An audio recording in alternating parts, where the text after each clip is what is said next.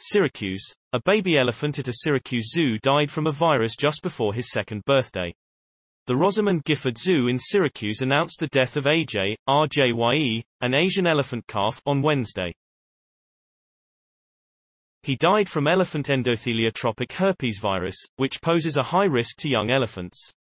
Ajay was the second calf born to his mother, Marley, and father, Doc, the zoo said.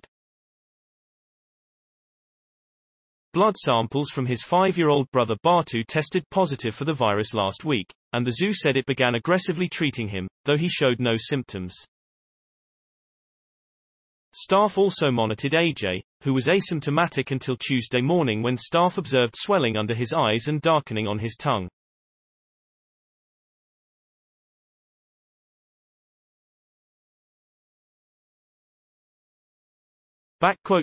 Within 2 hours, despite the tireless efforts of the zoo and Cornell veterinary staff, he was gone, said Ted Fox, director of the zoo. That is how awful this disease is, especially with young elephants. When it hits hard. The virus is believed to occur naturally in elephants and may become active without warning, the zoo said. The zoo lost another calf in 2003 to the virus.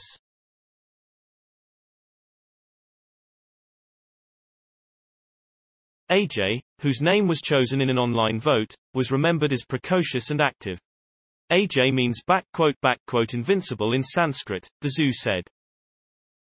He would have turned 2 on January 15.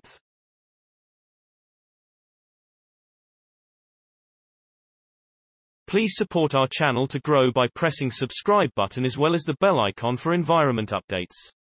Thank you.